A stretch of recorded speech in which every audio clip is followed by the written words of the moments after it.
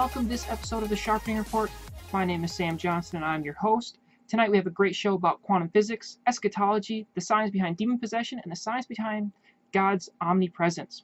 We are joined by author and TV host, someone you may recognize, Josh Peck. He is the author of Quantum Creation, Cherubim and Chariots, and the book we're going to be talking about today, Abaddon Ascending. Well, Josh, welcome to the Sharpening Report. I guess should I say welcome back. How are you doing? I'm doing good, Sam. It's good to see you, and I'm excited about this. I'm really excited to see how your first episode is going to go, and this is actually my first time, I think, as guest on the Sharpening Report. So, yeah, all around, it's very exciting. And I should tell the people at home, too, in case they're wondering, you know, kind of what's going on.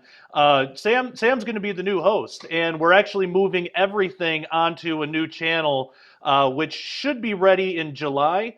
But we want to jump in and start doing some new episodes as soon as possible. So the new episodes that are coming out, like this one, will be on my channel for the time being. Then they'll be moved over to the new channel.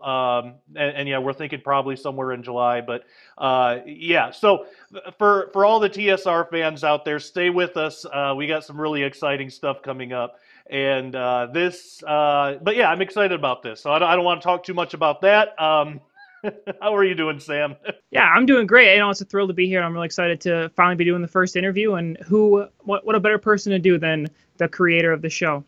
So anyway, let's just dive into it. We're going to be talking a lot about Abaddon Ascending, the book you wrote with Thomas Horn. I guess the first question I'd have for you is, how did you take the two most complicated and difficult topics to understand, which is quantum physics and eschatology, the end times, and put them both in a book and then actually make it easy to understand? Yeah, well, I first got interested in quantum physics because of my wife. She's a big-time science nerd, as am I, but I really learned a lot just about the writing process, about researching, about how to actually put something like this together in a way that people can understand, which that goes to the second part of your question, how to write something about eschatology and quantum physics that people can understand, and it's difficult. But that was... Tom really helped me out a lot with that. With my previous books, Quantum Creation and Cherubim Chariots, it was relatively simple because I took really basic ideas.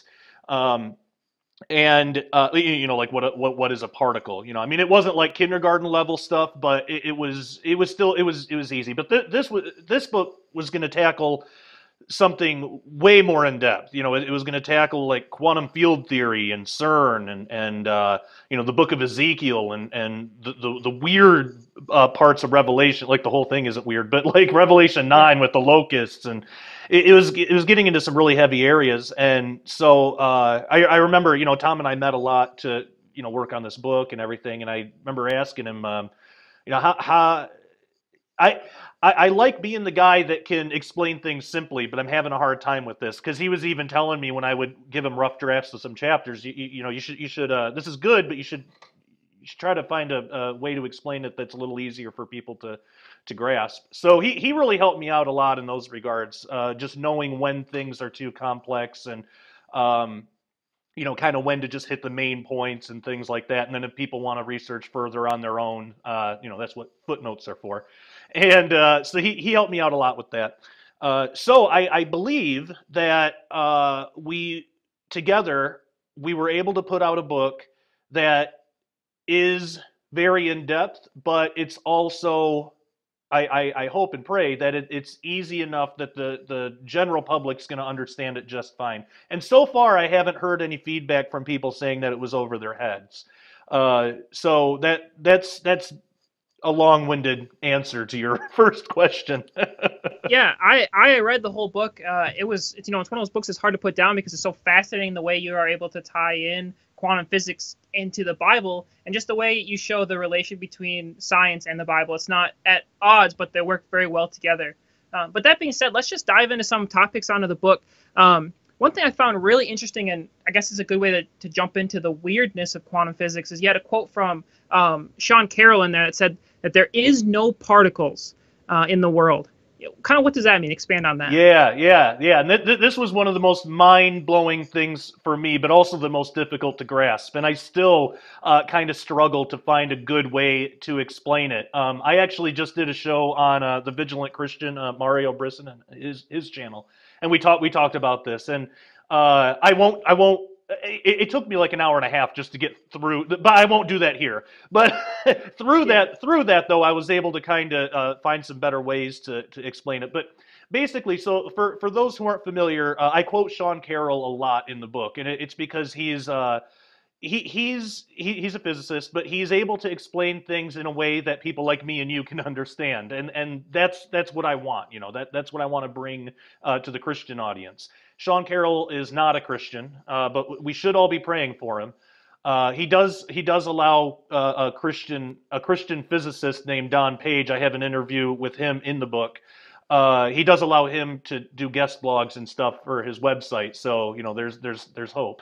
But he's not a Christian, but he's very science-minded, very much a physicist. But he has a way of explaining things that are easier than most physicists.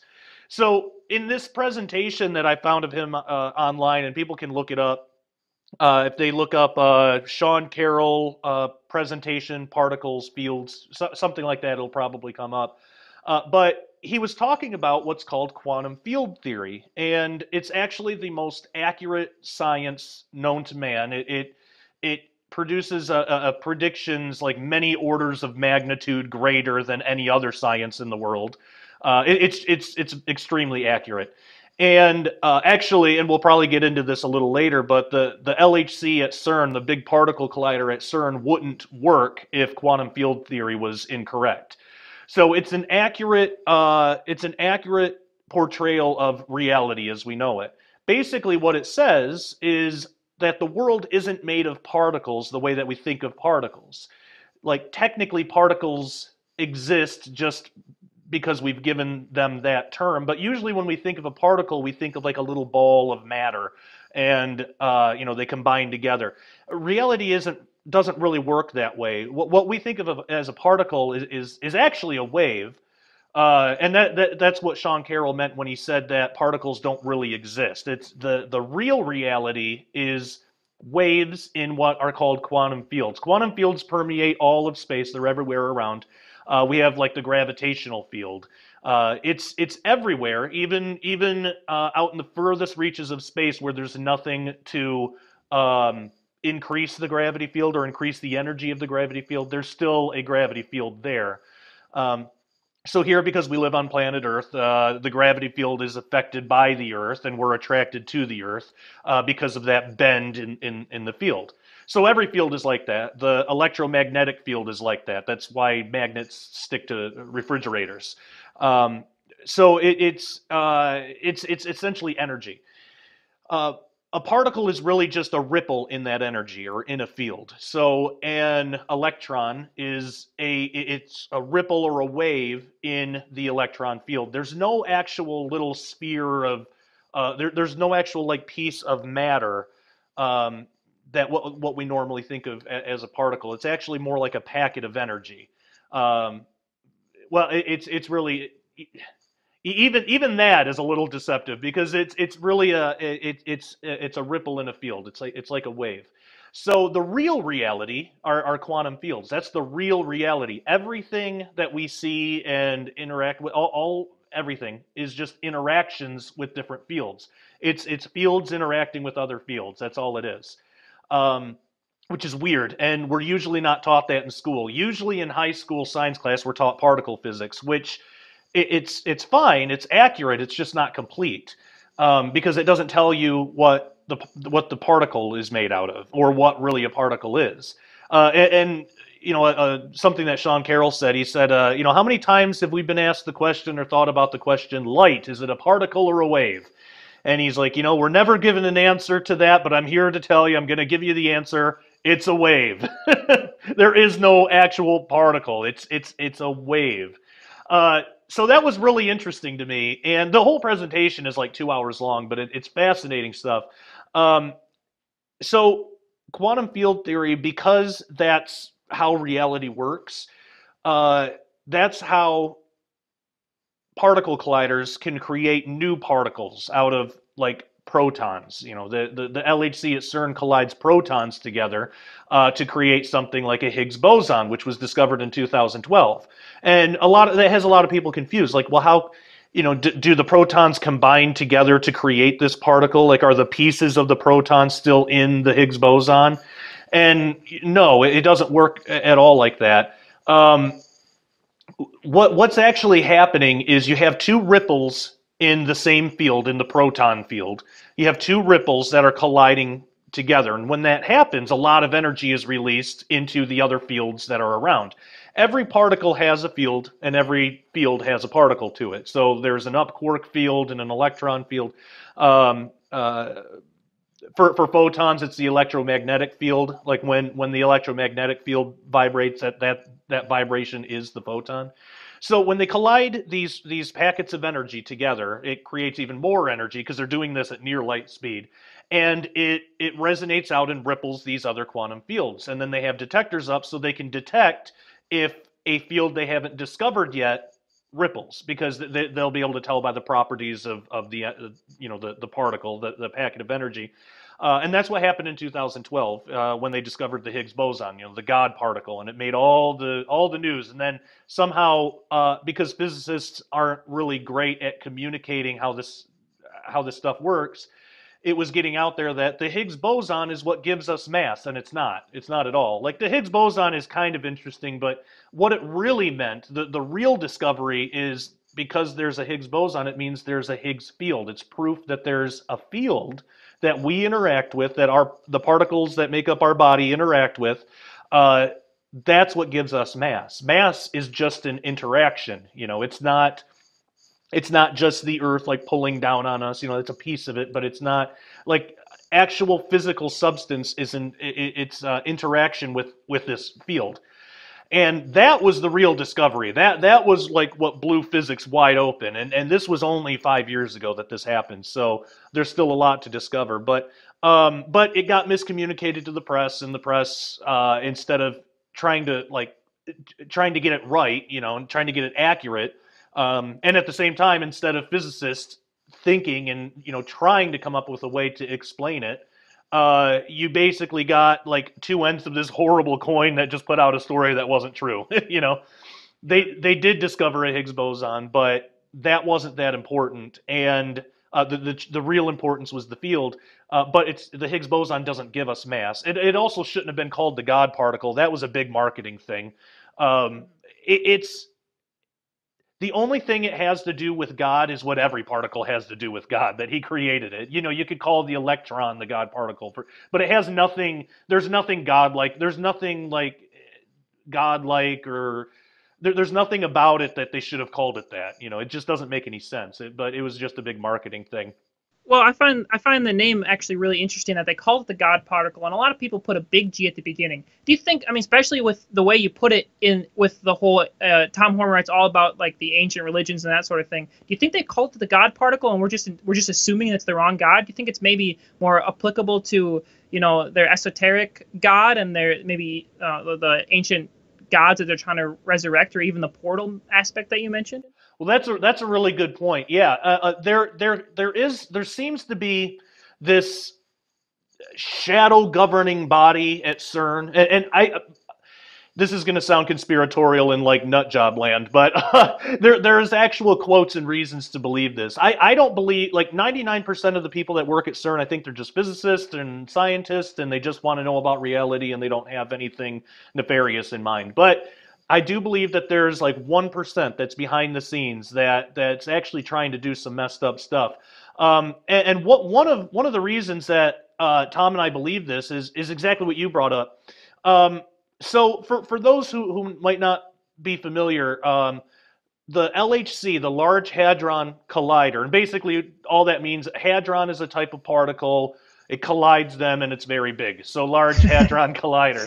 And CERN is the governing body that decides what this machine is going to be used for. So the land that the LHC is built on even had the and even the name CERN has really unexpected details in ancient history. So it was built over.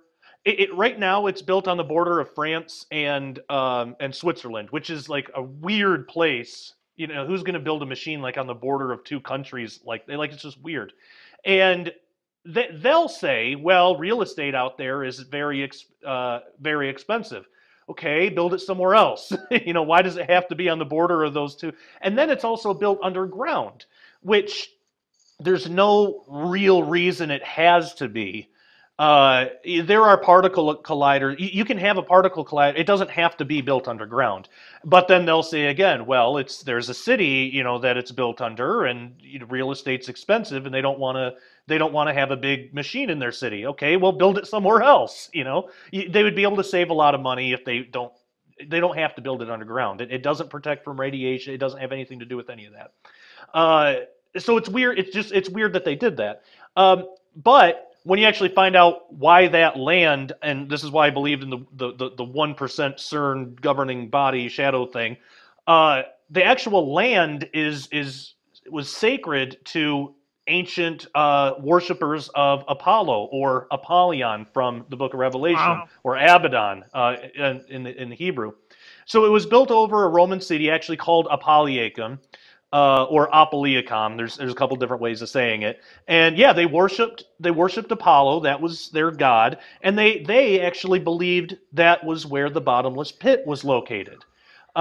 So it's really weird. So if there are people who make decisions, you know, that are deciding the location of this thing, and if they do believe in that's the bottomless pit, and you know all that stuff, and I'm not saying that it is. It's just they believe it is. Then it makes sense why they would want to build it there. So it's totally weird. And then especially when you have people like the science director at CERN, Sergio Bertolucci. He's the director for research and scientific computing at CERN. He's actually quoted, and this isn't some weird conspiracy thing. This is on their website, on CERN's website. They make all this stuff public because they know they can. They have no accountability because nobody's looking for this stuff. But he's actually quoted as saying, "We plan to open a portal into an extra dimension. Out of this door might come something unknown." So very strange, and that does sound like, you know, weird conspiracy theories, like, oh, CERN is trying to open a portal. Yeah, right. Well, you have the science director on record saying that, but they also have released documentaries about how they plan to do this, actually using gravity. So this could be the answer to how to interpret Revelation 9, which is basically the locusts and you know that whole thing. It could be. Now, of course, we know because Revelation 9 says that the keys of the bottomless pit are given to an angel. But we also learn from Revelation 2 that Jesus is the one that has the keys to death and hell. So I think what's going on there is at some point humanity needs to be judged, and God is allowing this angel to open the bottomless pit to judge the unrepentant world. Because it also says those locusts only attack the people without the seal of God on their foreheads. So this is something that Christians are, you know, whatever humanity's doing that's allowing this angel with the key to the bottomless pit to open it,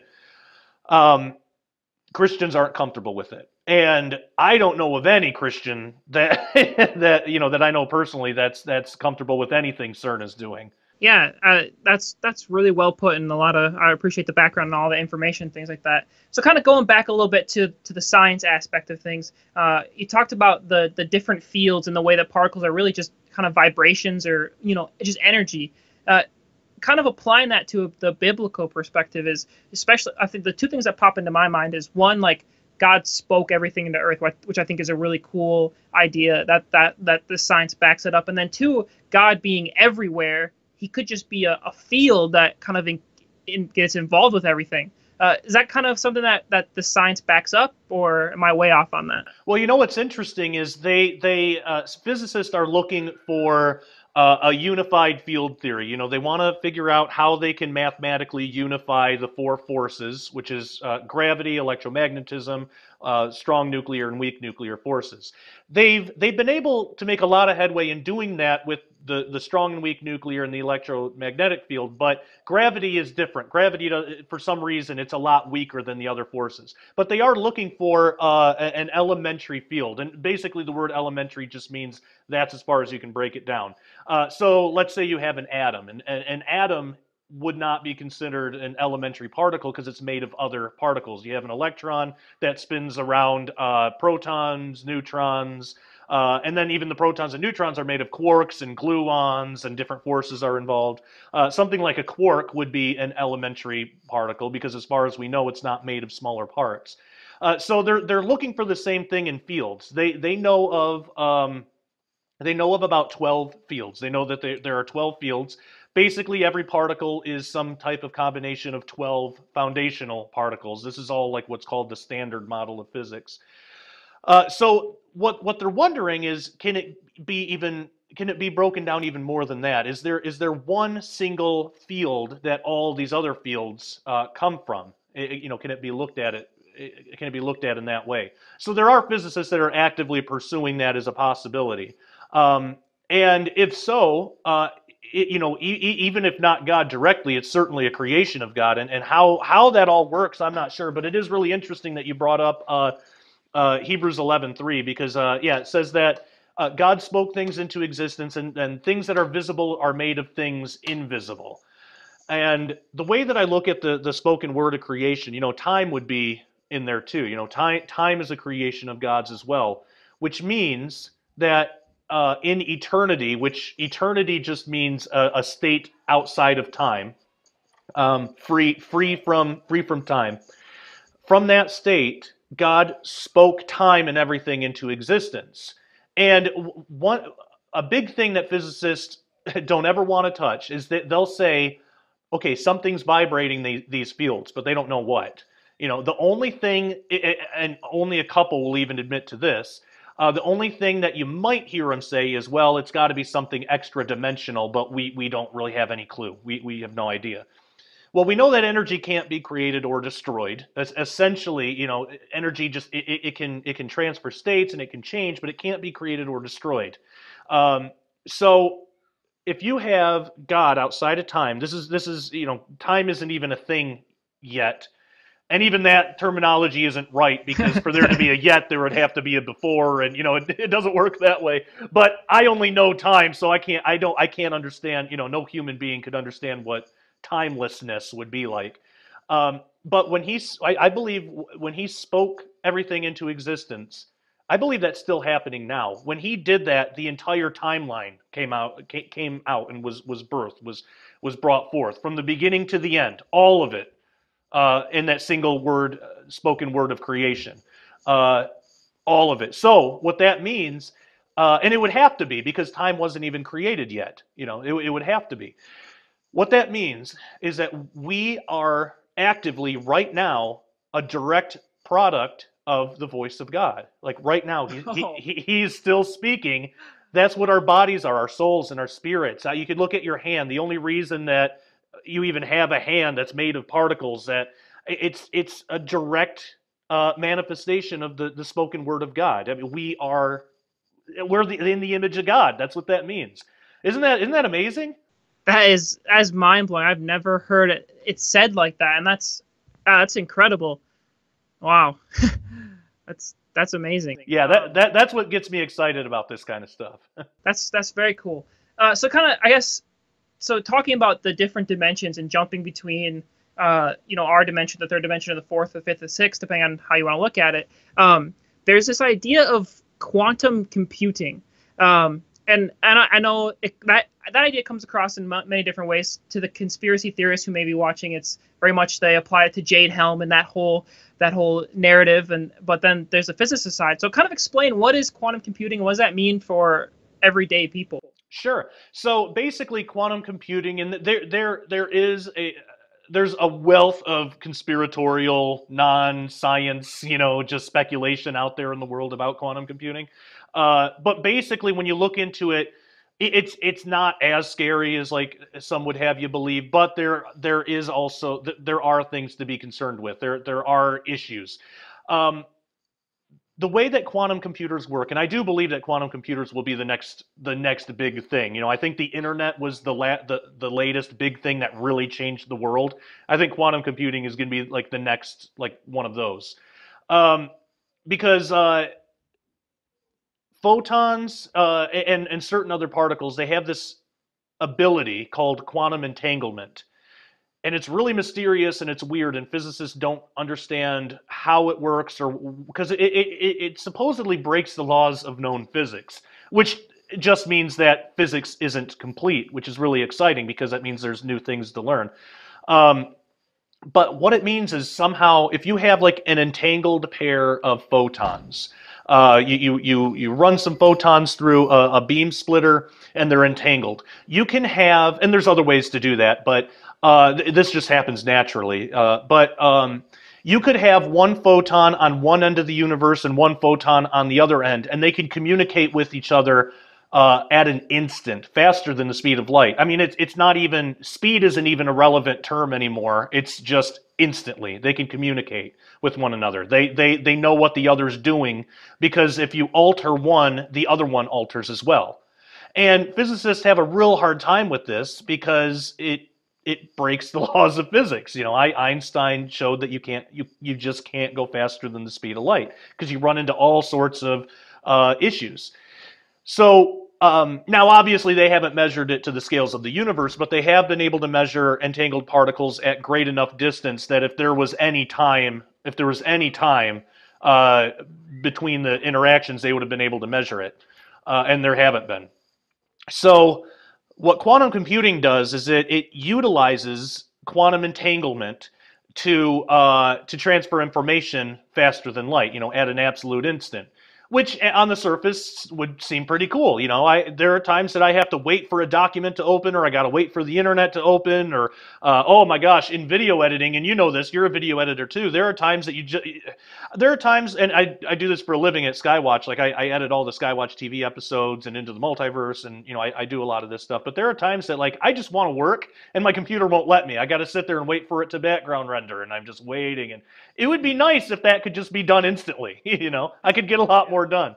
But at the same time, what concerns me about it is they don't know how this phenomenon works. And the only hypothesis that sort of makes some sense on how it might work is photons might be utilizing higher dimensions of space, possibly even time, in order to do this. For example, if we think about a triangle, if you add up the angles, you get 180 degrees. That's how many degrees are in any kind of triangle. But what happens if you measure a triangle and you get something that's greater than 180 degrees? Well, then either you're not good at counting or something else is going on here. What if that law of two-dimensional physics is broken? Well, that you can have that if the triangle is on a sphere. If you add a third dimension to it, then you can have things that seem impossible, but actually are they're really possible when. So if a triangle is on a sphere, then you can have greater than 180 degrees, depending how much curvature there is in the sphere and things like that. When you add extra dimensions, you're able to get stranger phenomenon. Three-dimensional physics, or four-dimensional if we're counting time, it's not really complete because there are other dimensions. I think there's 12 altogether, but there are higher dimensions that also operate by laws of physics. And what we see in our three-dimensional world is only a slice of that. Just like if there was a two-dimensional world, and I use this analogy all the time, and so does every physicist that talks about extra dimensions. Chuck Missler uses it too. Flatland. If there's a two-dimensional universe called Flatland, and if they measure their physics, it's not going to be complete, because they don't have access to the third dimension. Like if it's flat, they wouldn't know about gravity. They would have no clue because they don't have up or down, so they don't know that they're being pulled down. They're not being pulled down on anything. They would have no way to measure that. Now, if it was vertical, then they could, Right. but they would have different limitations even with that. So I think we're looking at something similar, and physicists believe this too, that we're looking at something similar with higher dimensions. And it seems like there's some very important people in the world that believe it's possible for us to interact with higher dimensions and for higher dimensions to interact with us. But yeah, that's basically like the whole extra. You were asking about quantum computers. So my concern is if quantum entanglement does utilize extra dimensions to operate, and I believe it does, because I don't. Again, when you have these physical laws that are being broken, usually the answer is higher dimensions. If we utilize quantum computing, we're sending information into higher dimensions. Who knows what or who or what is receiving it, or what they could do with it. There's that whole angle there, and there's also the angle, like, does that count as trying to communicate with demons and fallen angels and things like that? Is this like a second heaven type of thing? So there are those issues, but even outside of that, and there's a big push in the world right now towards quantum computing, and especially, and I don't believe it's any coincidence, coming from CERN, because CERN, they record these particle collisions are petabytes and petabytes of information. They have a hard time storing all this information. They've actually just started dumping a bunch of it onto the internet, because they can't analyze. They could have discovered they could have discovered every particle in existence, but they have so much data that they have to weed through, they wouldn't know it. So they've been putting it on the internet, hoping that they can get some help just from amateur physicists and people who know how to read that stuff, because there's just not enough people to do it. So what CERN, they believe that they would really benefit from something like quantum computing, because if you could have a machine analyze all that data and store it, through quantum entanglement, you could store stuff. You would have limitless storage capacity, basically, especially if it's utilizing higher dimensions.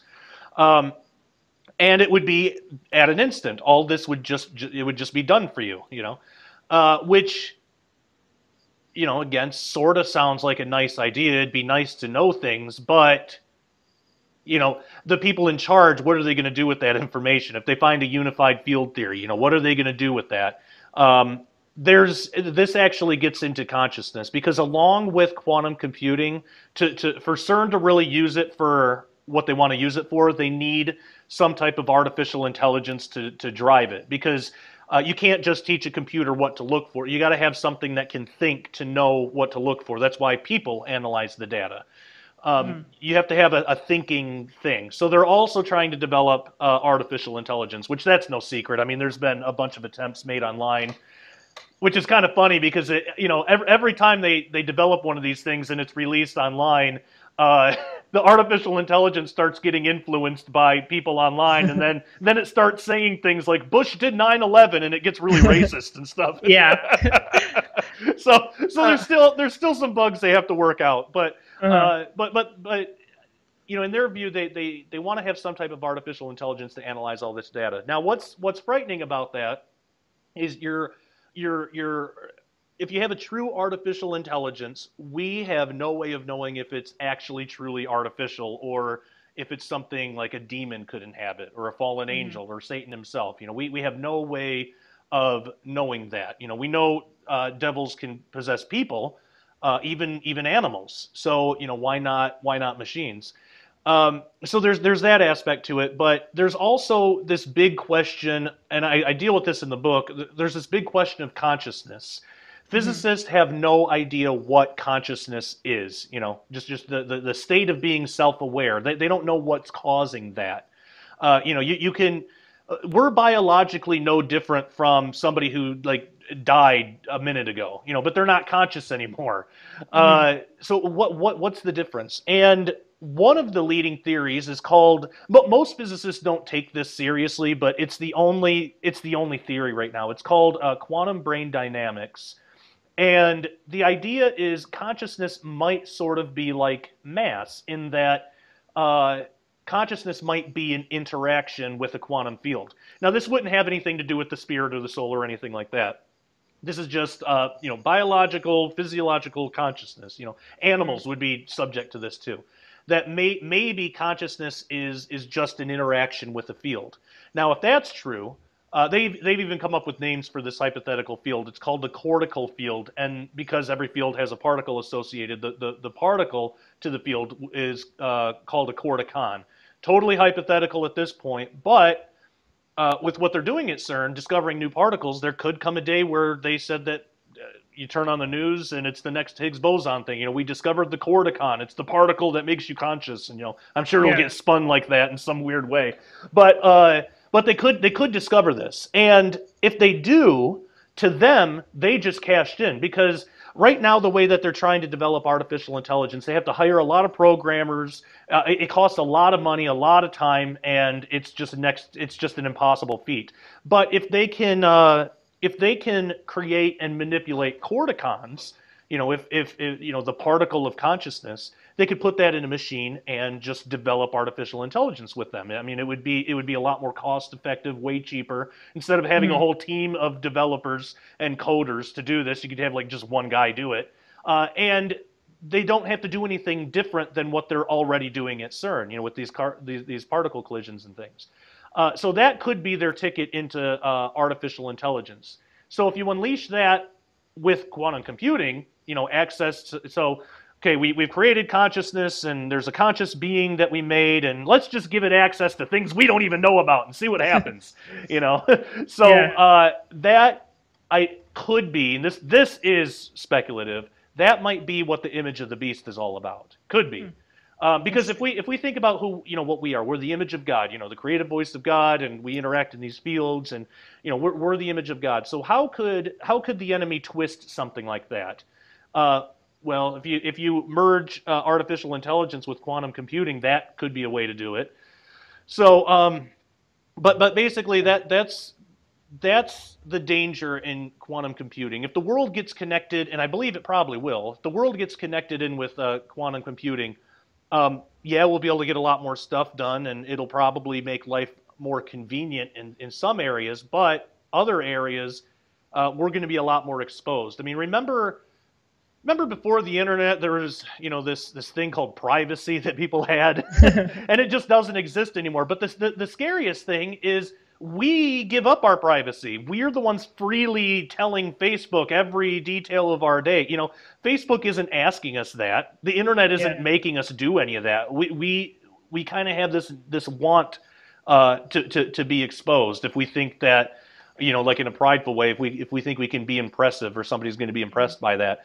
Well, I think quantum computing is the next level of that, except it won't be just like a physical type of thing. It's going to be more on a spiritual level. We're going to be exposed spiritually, which is it's dangerous. So yeah, that's in a nutshell. Well, a very large nutshell, but that's quantum computing and all that stuff.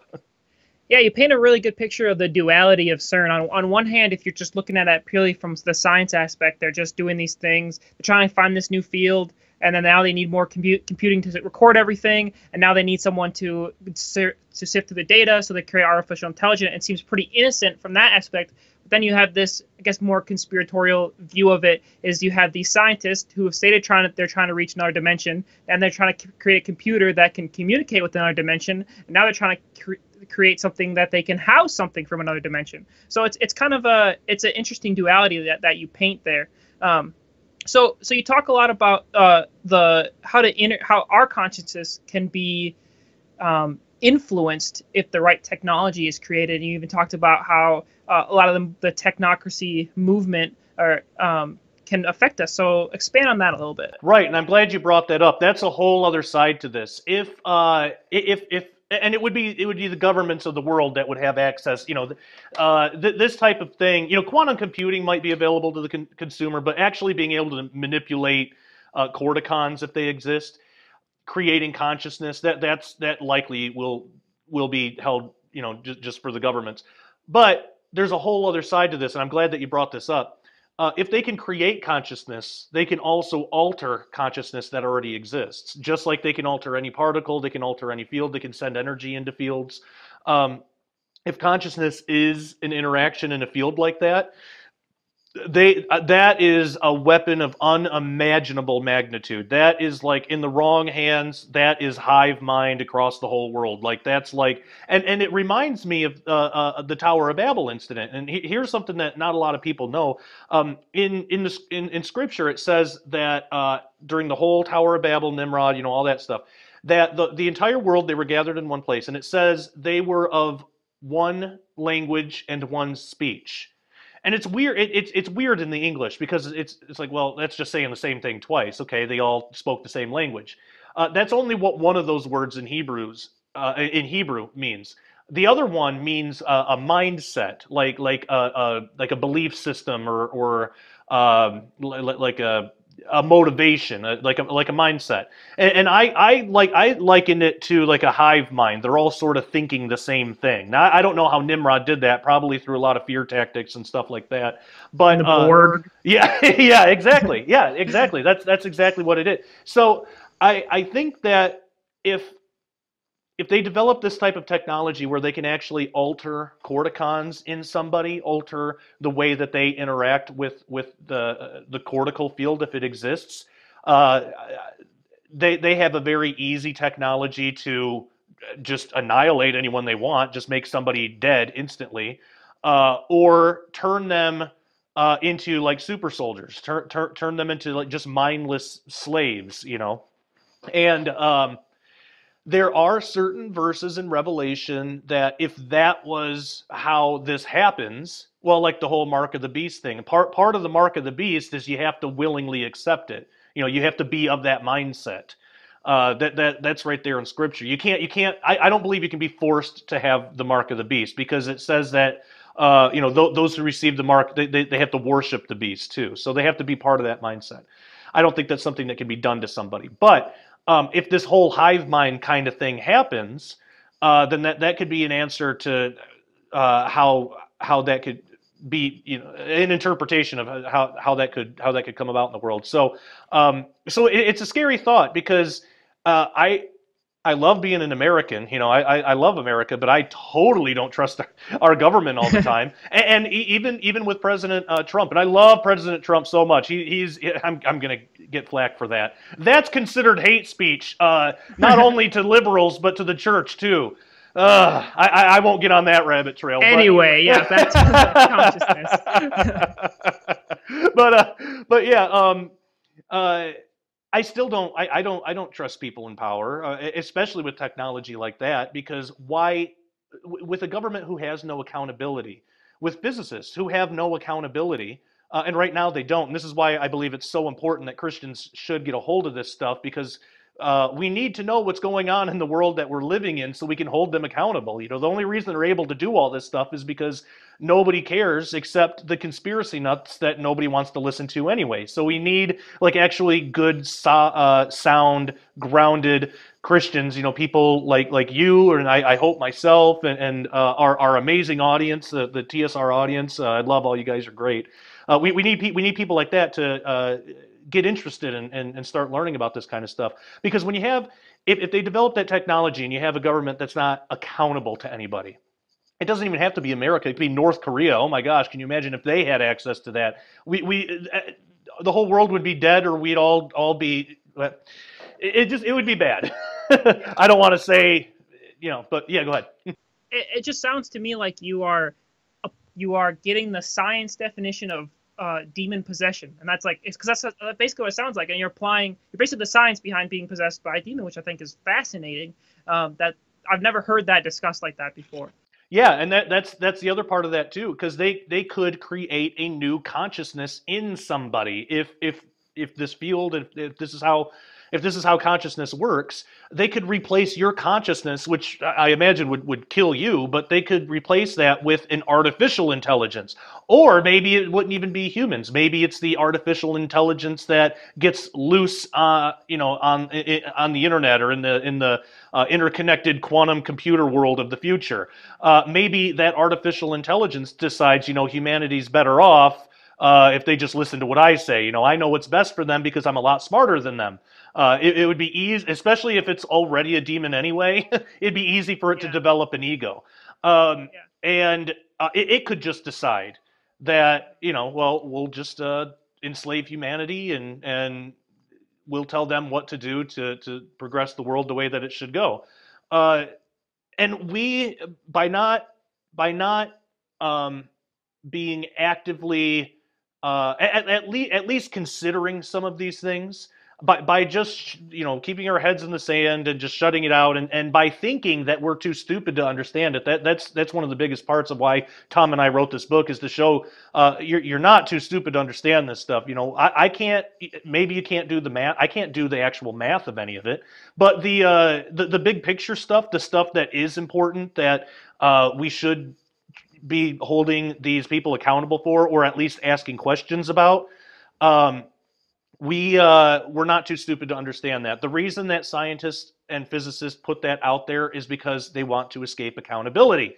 And they also know that they need funding. And if they have, rich people that, might be nervous about some of the things that they're doing, they want the trust of those people. That's why when the whole a few years ago, the whole is CERN going to create a black hole thing blew up. And actually, a guy in Hawaii tried to sue CERN, Yeah. and it didn't go anywhere. The case immediately got thrown out. It went nowhere.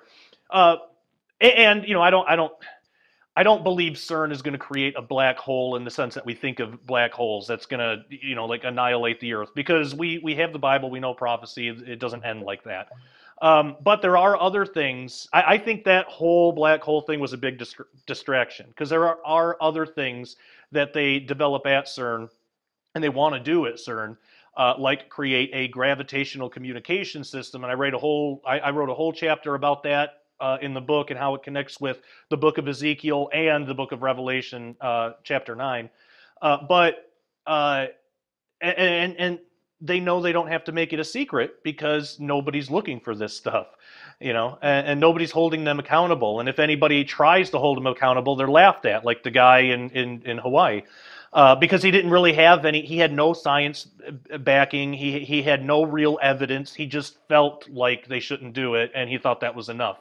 It's like, man, it's great. That's great that you're trying to do something, but get educated first. Listen to a podcast or something first, like, so you can bring some kind of ammunition to the table.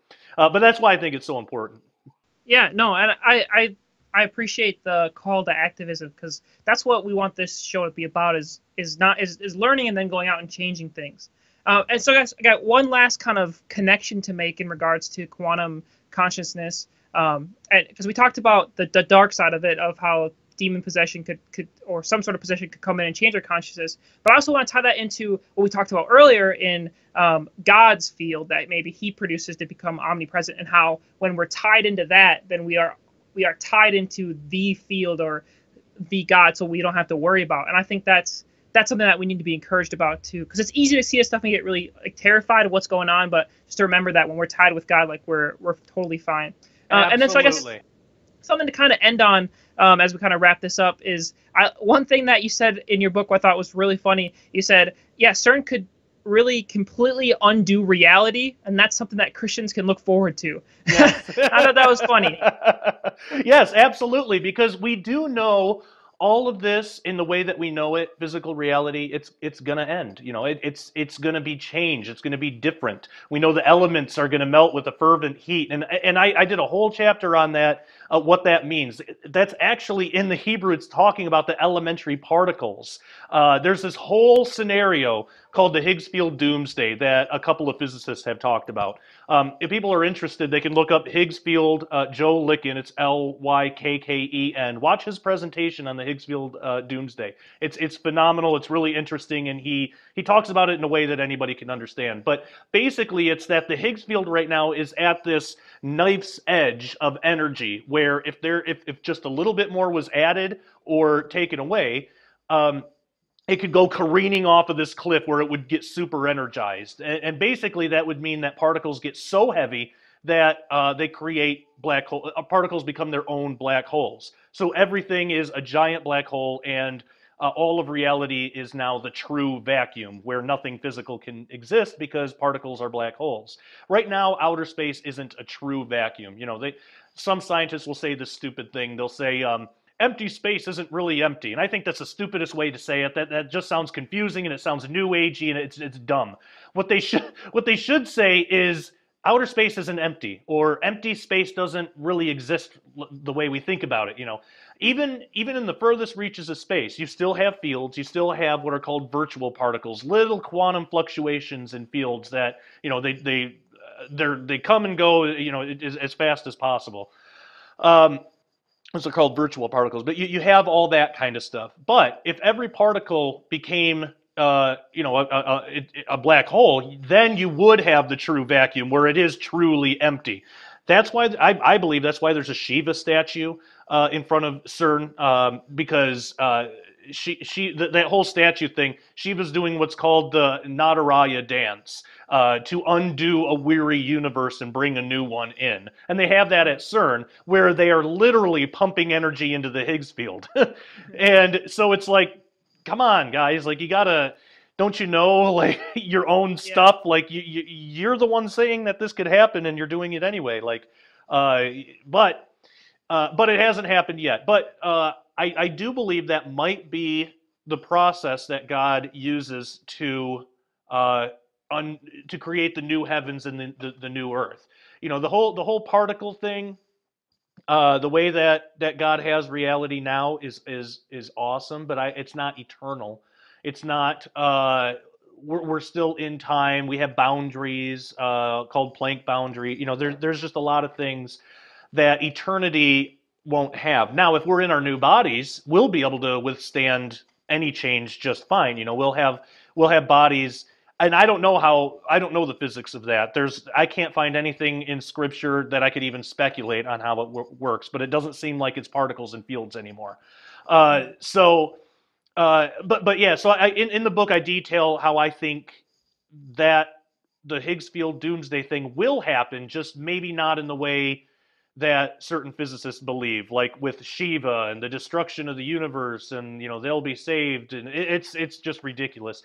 I think God has a plan, and this is why we don't need to fear this, and this is why, if and when this does happen, we can celebrate. Because if we're in Jesus Christ, if we've accepted Jesus as our Lord and Savior, this is all good news for us. This is good. The Lord Jesus is coming back, and we get to rule and reign with Him.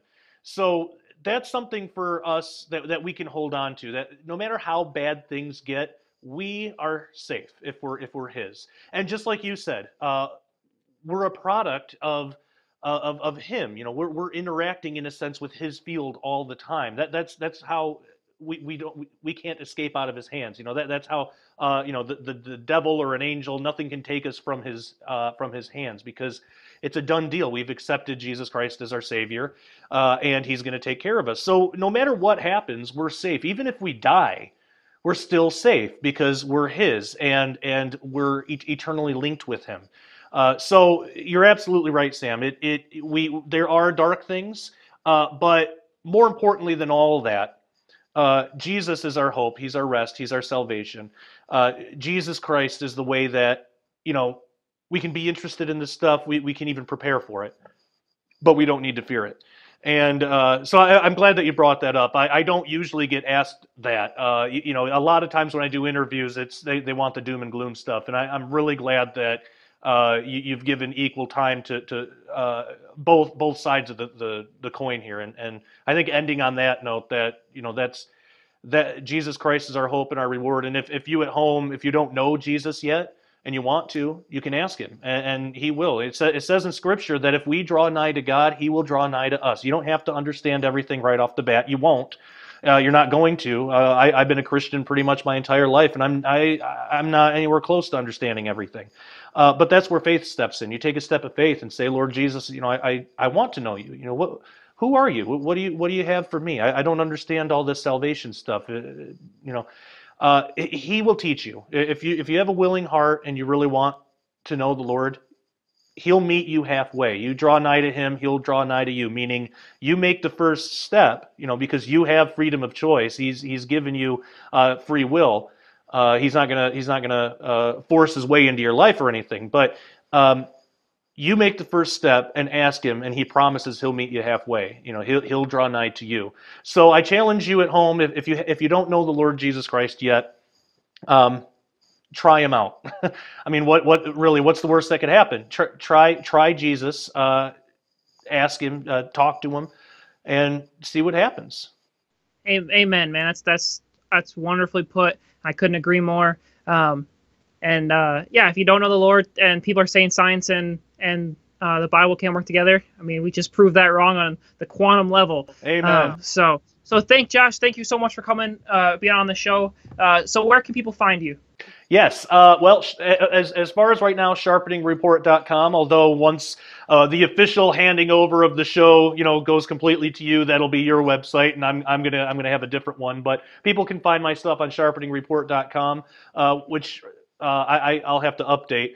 But also skywatchtv.com. They can find all my stuff there. I think there's still a big package with our book, Abaddon Ascending. And if it's the same deal, it has like $400 worth of other materials that go along with the book for only, I think, like $39.95 or something like that. So it's a really good deal. I think it's still there. So if people want to go to skywatchtvstore.com, they'll be able to find it. At the very least, they'll find the book, and I'm sure it's in some type of package, because Tom likes to do that. He likes to take care of his audience, which is really cool.